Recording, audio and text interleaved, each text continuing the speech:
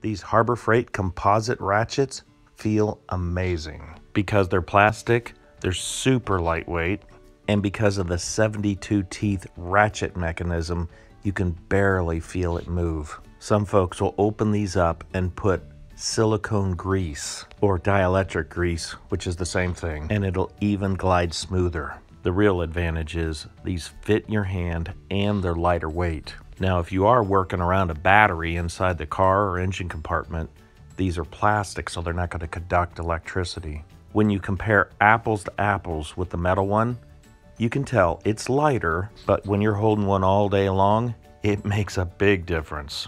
Now, I've read a lot of reviews on this professional version. There's a lot of professional mechanics using this exact wrench, and it's their go-to wrench, the first one they grab.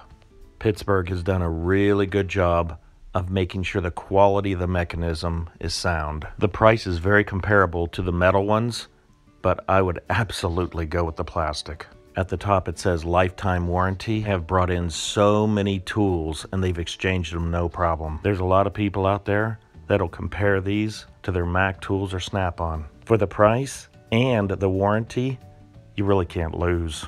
If you put a cheater bar on it and you broke it, you just take it right back to the store. If given the choice, I'd go with the red and black one. It's a few dollars more. I really like the way it feels, and I haven't read a bad review about it yet. If anybody else has been using these, please leave the comments down below. I'd love to hear about it. Well, I appreciate your time and thanks for watching.